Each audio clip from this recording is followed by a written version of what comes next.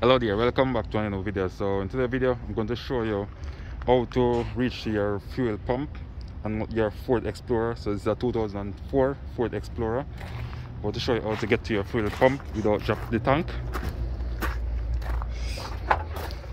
So right here is the fuel pump for it. So I'm going to replace it with a brand new fuel pump because the gauge is not working, so it's not able to read until the amount of gas in the tank.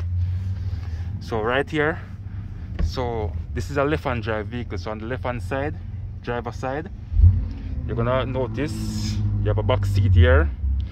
So what I do, I lift up this panel right here after folding the seat, and I get a angle grinder to cut the flooring right here to locate the pump. So that's where the pump come from. This is the line that go to the pump to feed the injectors, and this is the connection where the plug go to feed it with current. And it's right behind the driver's seat in the left-hand drive vehicle. So that's where it go.